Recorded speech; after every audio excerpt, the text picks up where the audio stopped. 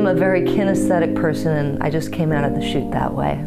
I've always been very physically engaged as a young kid. I got into dance and became very serious as a ballet dancer, a professional dancer for many years, and then later switched into modern dance and choreography. So I have a rich dance life and also a creative life. My fascination of the body led me to study massage therapy, and for 15 years I had a thriving practice. It was in the mid-90s when I was considering becoming an acupuncturist that I was introduced to zero balancing, and I was hooked.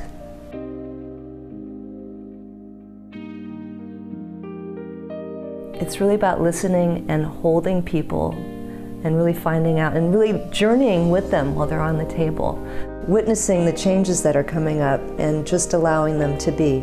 Pauses are very much a part of a ZB session. They allow the client to integrate and reorganize holding patterns and shift into new ways of inhabiting their bodies.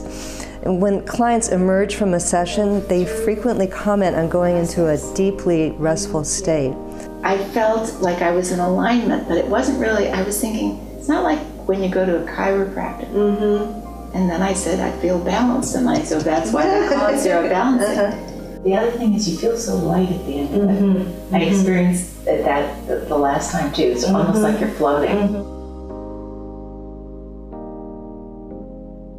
Yoga is much more than simple exercise. And taking a pose in yoga, breathing deeply through the effort, letting go of struggle, yoga is about bringing conscious breath and movement together.